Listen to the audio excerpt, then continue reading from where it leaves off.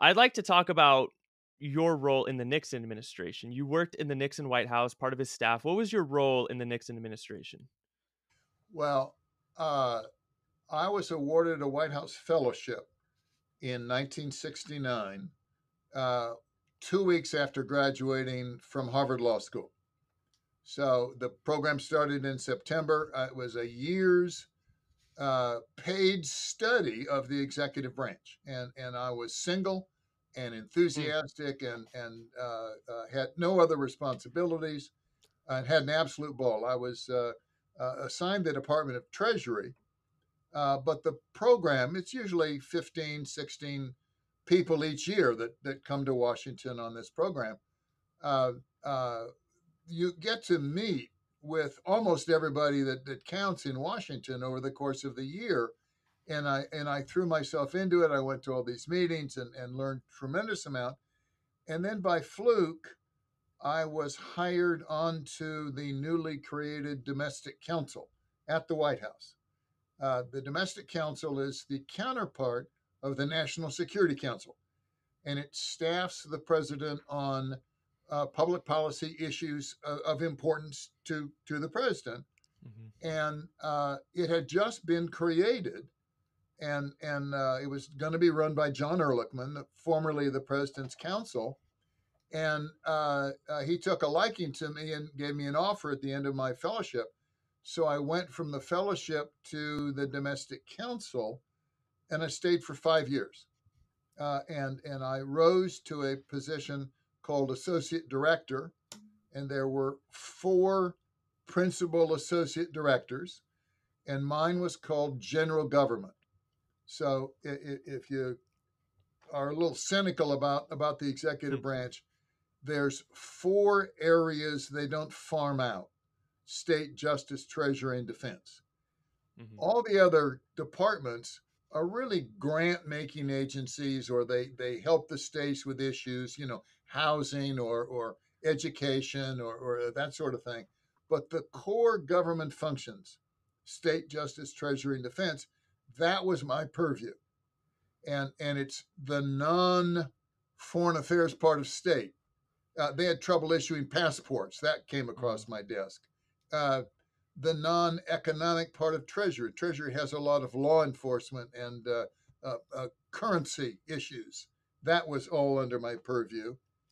Uh, State, justice, treasury, defense. I wasn't part on the war side, but in my era, the kids were breaking into the armories and stealing guns, and that Hmm. came to me, and then all the Department of Justice. So, and Wow. it wasn't that I was in charge. I was responsible for being sure what was being done was consistent with the president's desires.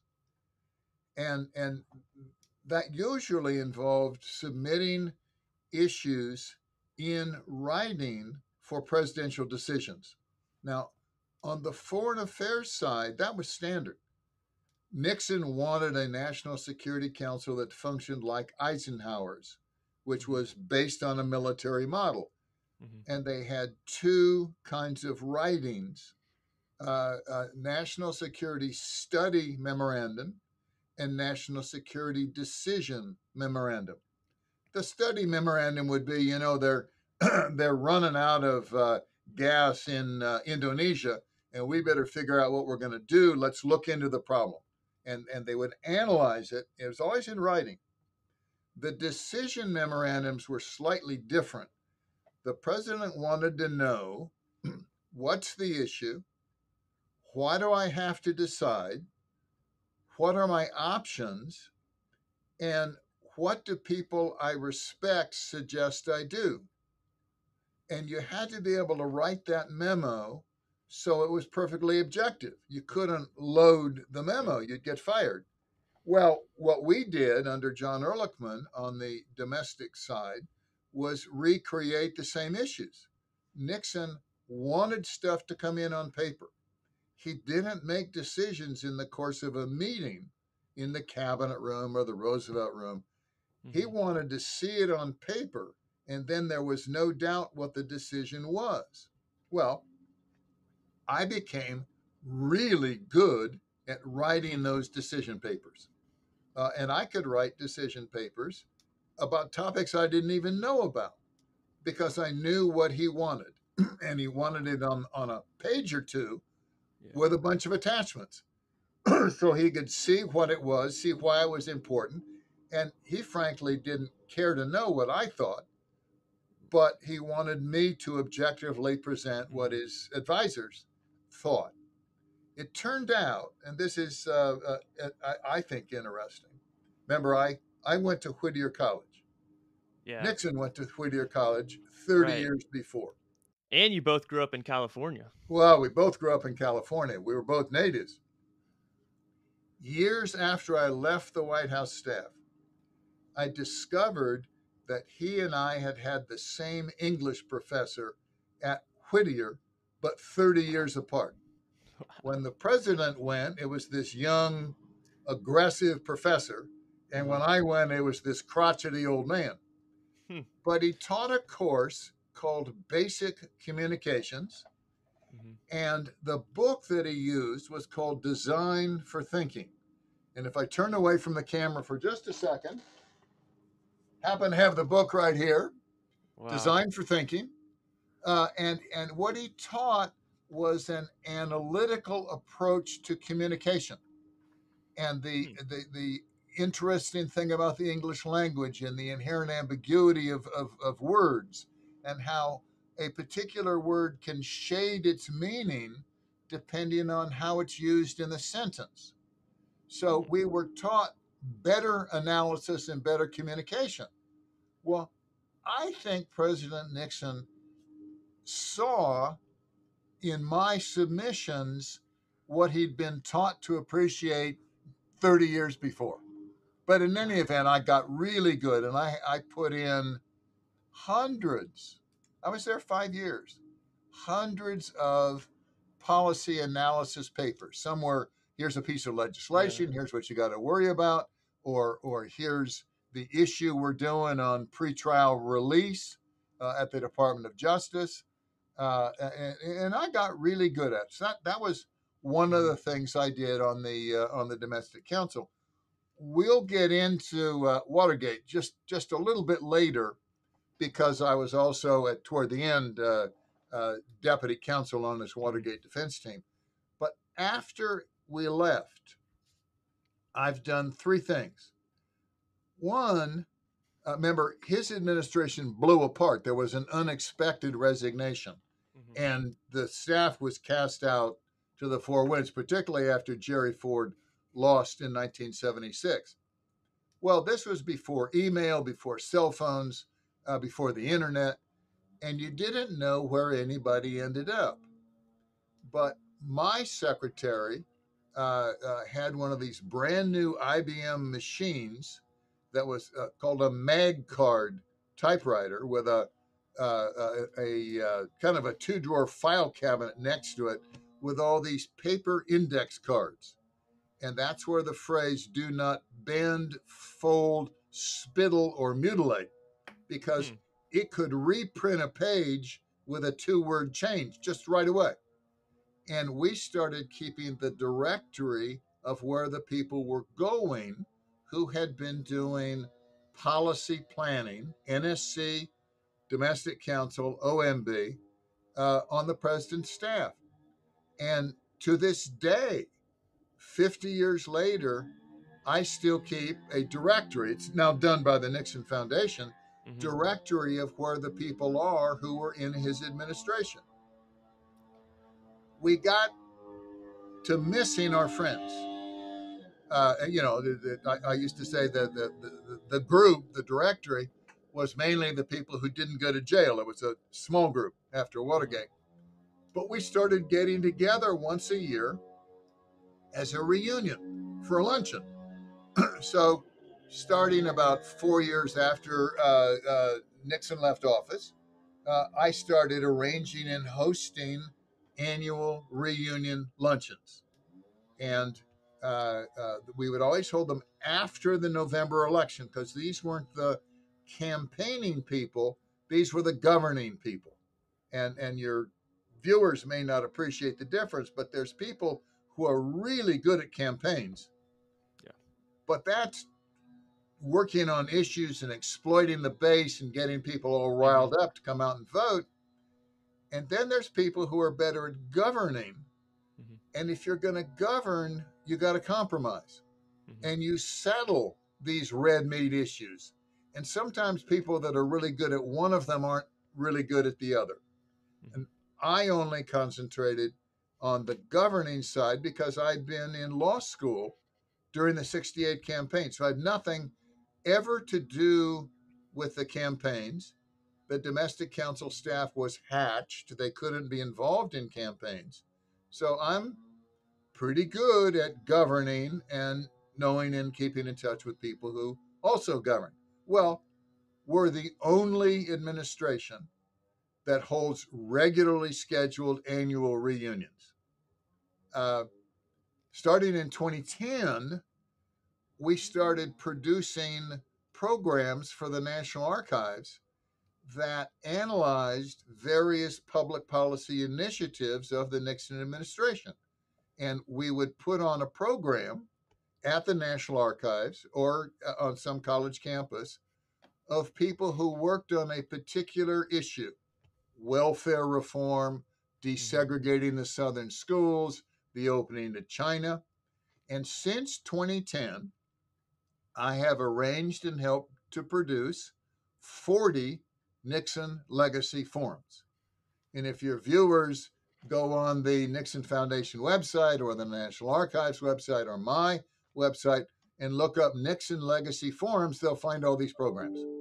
And again, we're the only administration to be producing these discussions by the people who worked on the issue.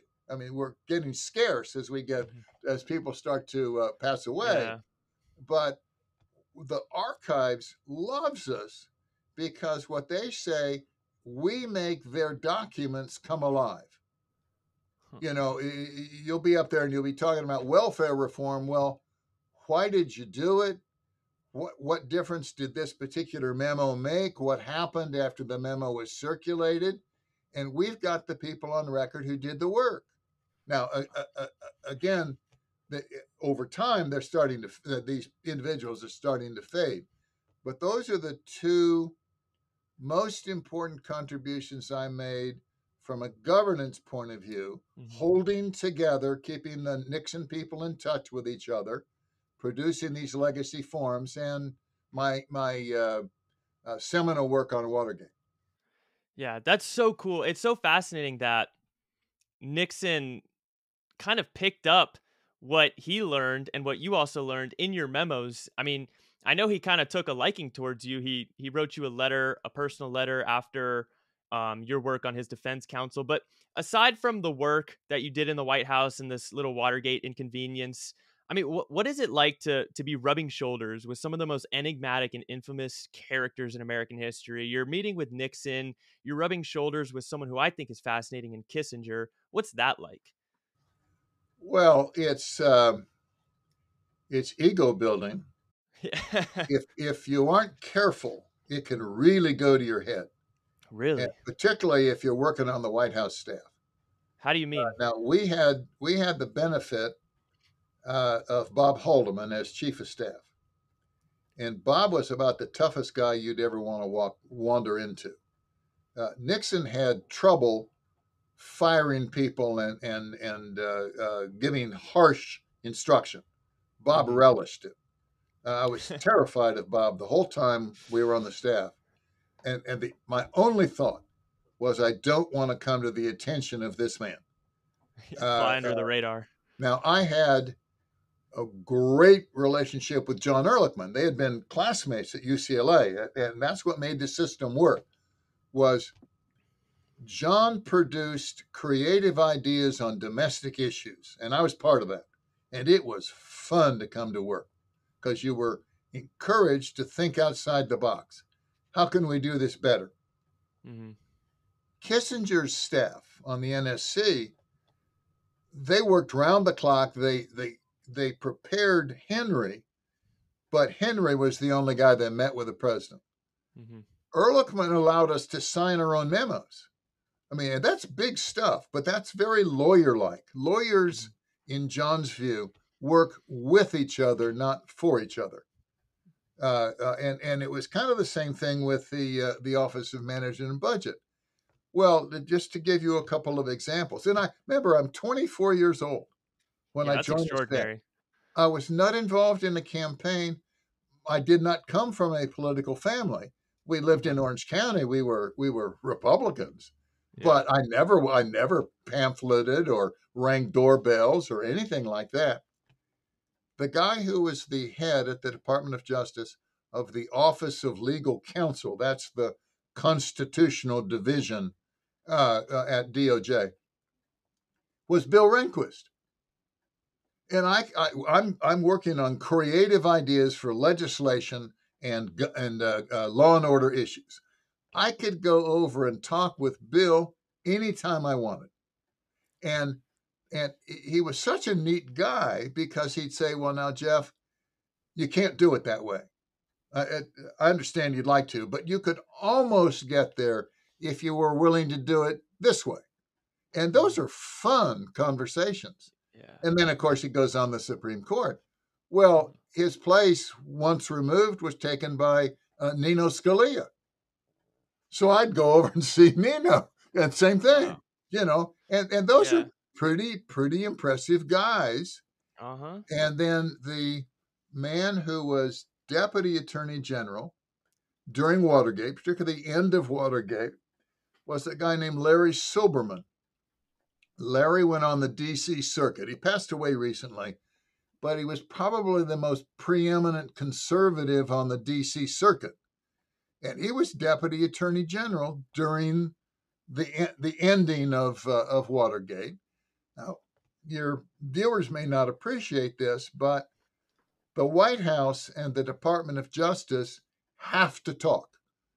They cannot agree on some point of view, or they can, be fighting indirectly in court, but they got to be in touch with each other. And Larry Silberman, as Deputy Attorney General, and I spoke almost every day. What's going on here? How do we turn this heat down on this or that? Or why do you have to go out and do this on Friday? Why can't you wait until Saturday? All the time. And we tease each other that the two of us held the place together toward the end of Watergate, because it was, the government was coming to a stop. It was heady times. And then, cabinet secretaries, really prominent government people, not on the Hill. I didn't work the Hill, in the executive branch. And I didn't meet with judges. You don't do it that way. Yeah. But I sure met with a lot of people who became judges. And a lot of Nixon's cabinet originally came to Washington through the Office of Management and Budget. Frank Zarb and Jim Schlesinger and Jim Lynn, all very prominent secretaries of various departments, but I knew and worked with them when they were at OMB. So let me tell you, it was heady stuff. Yeah, that is so. I can't imagine. I'm 22. I can't imagine as a 24-year-old walking through the halls of the White House, rubbing shoulders. That must have been such a cool experience. And you're right. I mean, that could easily get to your head. So I'm sure you had to constantly remind yourself to be humble. Well, I drove to work. There's a park between the south lawn of the White House and the Washington Monument called the Ellipse. And if you had a certain sticker on your car, you could park on the Ellipse. And they had a National Park Service guy showing you where to park as you went around the circle. And I would get there just before 7 o'clock every morning, and I would be far closer to the Washington Monument than to the White House. And then I'd walk from my car to the southwest gate and go in between the West Wing and the old EOB. And I'd be crossing at a distance the South Lawn and the balcony that faces south. And I would say almost every morning, you're going to work at the capital of the most powerful nation the world has ever known. Wow. you better be sure you do a professional job. It was heady stuff, but Yeah. you didn't go to cocktail parties, you didn't party, you didn't brag. Mm-hmm. If they thought you were doing that, if they thought you were pushing yourself to the front of the line, Bob Haldeman would have your pass extracted within 2 seconds. Yeah. I got lost on there for a second. I told you I was terrified of the man. Remember, I'm 6'6", so I Oh find it wow. hard to hide in groups. He actually turned out to be probably the ideal chief of staff. He had absolute control over who the president saw and what the president read, but he had no personal philosophy of his own. It wasn't, and by the way, he thought basketball players ought to be recruited to work at the Department of Energy. Bob's only thought was being sure the president was properly staffed and had enough information to make the decisions he was required to make, and saw a variety of opinions from people he respected. And that's hard. Mm-hmm. That's Yeah. very, very hard. But that's what Bob did. Now he got caught up in Watergate. Mm-hmm. John Ehrlichman got caught up in Watergate. Mm-hmm. I happen to think unfairly. I think they were on the very peripheral of issues, but they were the senior guys. Yeah. And I'm reminded of a conversation. Do you remember Webb Hubble? I do Webb not. was from the law firm, the Rose law firm in Little Rock, when Clinton was president. And Webb was going to be Associate Attorney General, the number 3 position in the Department of Justice. And he's up for confirmation. And one of the senators says, I understand you're the president's best friend. And Hubble says, well, some people say that, you know. And the guy says, well, I think it's only fair to point out that in my experience here in the nation's capital, the president's best friend usually ends up going to jail. And he's right. There was Burt Lance under Carter, and Yeah. Webb Hubble ended up going to jail under Clinton. It's the forces that be in the nation's capital. There's this note in the bottom of the briefcase that was owned by Vince Foster. He's the one that killed himself on the GW Parkway. He was in the Clinton White House, and he was handling Bill and Hillary's personal affairs before they got there. Hmm. And he took his own life.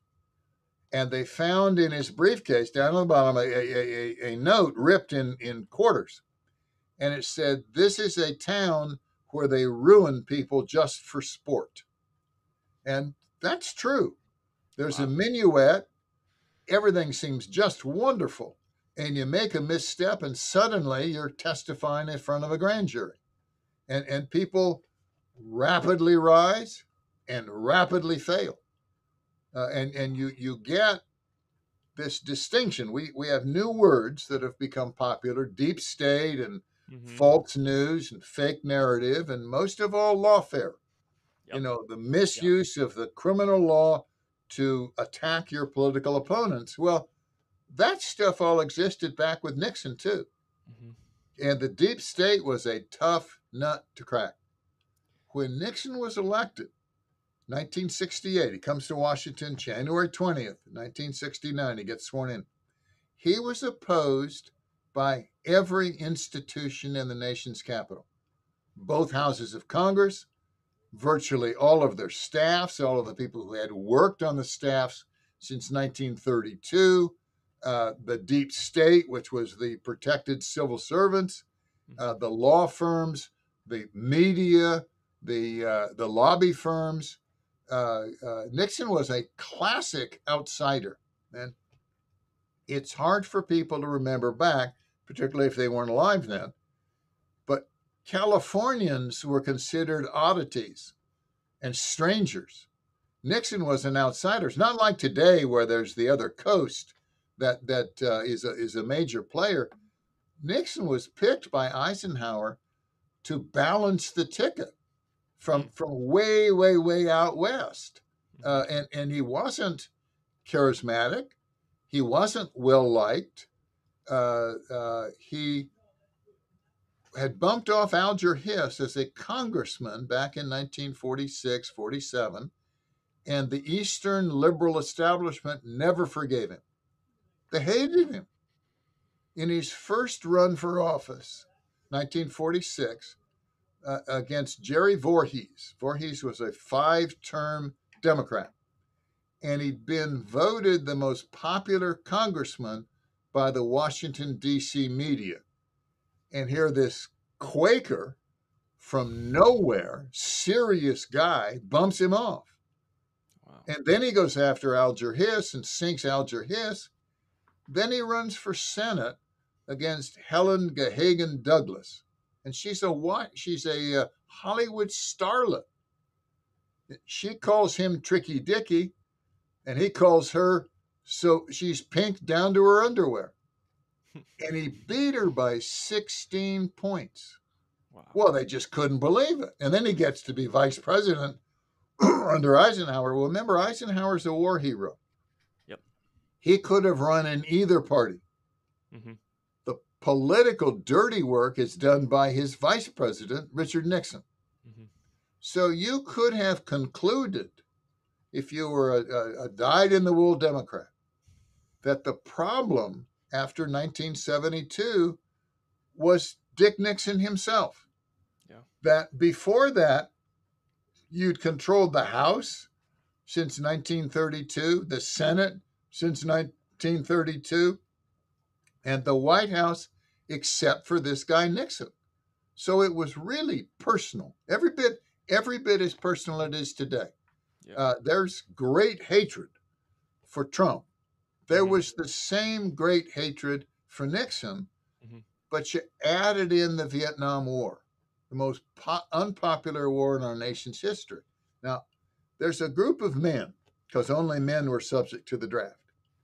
It's about 10 years where every decision you made, life decision, keyed off the impact of your draft board. Now, I know that because I was in that group. Register for the draft. They're going to get around to you. And there was the patriots who said yes, and you got to go. And the people who said, no, Mr. Custer, I don't want to go. And it was well understood amongst most men that if you got drafted, you're 18, you got to register, you're subject to the draft. If you got drafted, you were going to Vietnam. When Nixon took the presidency, there were 537,000 U.S. troops in Vietnam. Mm-hmm. And if you went to Vietnam, you were going to die because we lost 50,000 Americans over there in that godforsaken place. So the resistance to the government, the draft dodgers and the people who went to Canada, 2 of my roommates from Whittier College, one went to Canada and never came back, taught at the University of Saskatchewan, and the other became a conscientious objector. Now, that worked pretty well coming out of Whittier. It was a Quaker school. So you could make the case, while I was there, I kind of became enamored of the Quakers' views toward peace, so I don't want to go to war. Well, on the other side, there were people who were going. They didn't necessarily go to Vietnam, but they were enrolling. Whittier didn't allow ROTC on campus. It was a Quaker school. So I get to law school in 1966 from very pleasant, unruffled Southern California to Harvard Square, where there's this professor, Timothy Leary, famous for tune in, turn on, and drop out. It was LSD and drugs, and fast protest against the Vietnam War.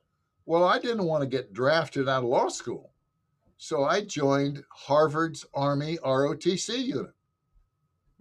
And then toward the end, the faculty voted it off campus. But you either joined up for something, Navy, ROTC, Army, Reserves, National Guard, or you were going to be drafted. I'll finish with this in just a second. If you didn't go to college, you got an automatic deferment for college if you finished in 4 years. Mm-hmm. But if you didn't go to college, you were subject to the draft unless you got married. And then for a while, if you were married, they didn't take you, but they ran out of people. So the bar got raised and you had to have had a kid. Well, if you're in college and you take a semester off, you're not making satisfactory progress toward your degree. So you're subject to the draft. If you get a D in any course, you're not making satisfactory progress. And there were draft boards. I don't know that they were by county, but they were all across the nation. And each draft board had a quota. You're supposed to produce this many warm bodies each month. And by the way, enlistments count against your quota. So you had draft boards in the South where they do enroll in the military, where they were never going to be drafted. And you had draft boards in New England where they weren't about to enlist, and you were really monthly subject to the draft. So there were different standards depending on where you lived. And then we learned afterwards, years later, it was political. There was a guy named General Lewis Hershey who was head of the Selective Service.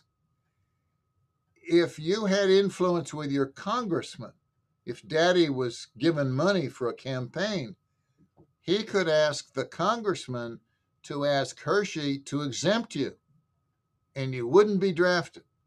Now, we didn't know that, but I got to tell you, if that were known, there'd be riots in the streets. Yeah. Imagine, oh yeah, Bob there has a rich daddy. He bought his way out. So in any event, all of that came down on Nixon's shoulders and contributed to the upset and the dislike. It was a heady time. Man, I can't imagine how much pressure he probably had on his shoulders. But I think you made a great point a little bit ago that even going into his presidential run in '68, Nixon had been long time hated by what you call the Eastern liberal establishment. He was always seen as an outsider, similar to how Trump today is seen as an outsider. There's so many parallels between those two figures.